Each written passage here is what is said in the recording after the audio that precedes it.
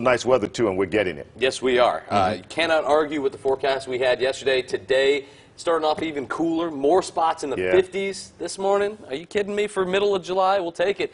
Summiton early this morning, that first glow of sunrise starting off the day, and temperatures there in the 50s, 59 degrees right now in West Alabama. More 50s than we had yesterday. 57 in Coleman, 58 in Hamilton, 60 Fayette, 62 Birmingham. We've got 60 in Asheville, pair of 59s from Gadsden down to Anniston, and 58 early this morning in Talladega. And the dew points are very low. That's the measure of how much humidity is in the air.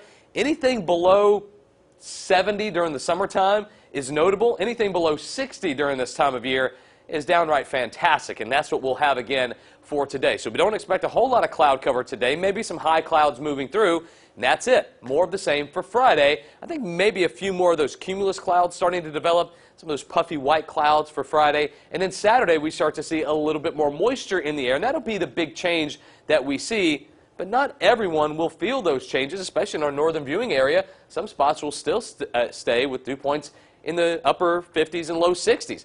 Temperatures for Friday, you see numbers starting to get a little bit warmer now, starting to get closer to our seasonal averages, which we should be in the low 90s for afternoon highs. But I think today we stay dry and we stay cooler than average. And really not a whole lot changes here over the deep south. We stay dry for today, dry for Friday. You start to see a little bit more rain creep in to South Alabama, South Georgia, and then by Saturday and Sunday, the weekend ahead, better rain chances closer to the I-85 corridor for Saturday. But most of us here in central Alabama stay dry. But like we said, down to our south, it seems like we'll start to see a little bit more moisture in the air. Temperatures, though, stay below average. Now, this is the temperature trend for the next 6 to 10 days. You see from the Great Lakes region, the upper Midwest, all the way down to the Gulf Coast, high temperatures stay below average, where most of the other parts of the country will be above average as far as temperatures go. So we still get to enjoy at least a little respite from the really hot stuff we saw